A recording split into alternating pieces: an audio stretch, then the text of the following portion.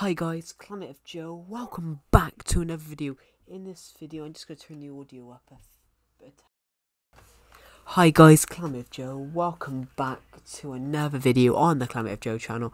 And today I'm going to show you a duplication glitch.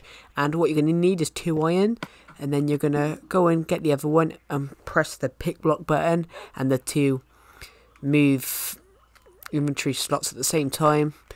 And now you've got 2 iron, then you're going to go here, and then now we have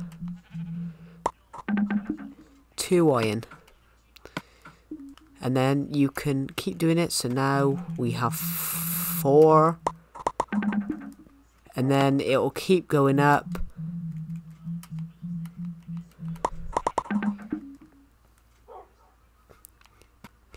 And then so ready, and do it again. Sometimes it won't work, but it's worked. And then that is now going to be 8, and then bang it into the crafting table, which you will need one. And now there's 8, and then if you do it again, there is now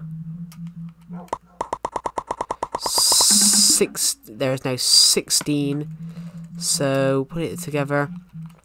And then you can keep doing it. So now we had 2 pieces of iron. Now we have 17.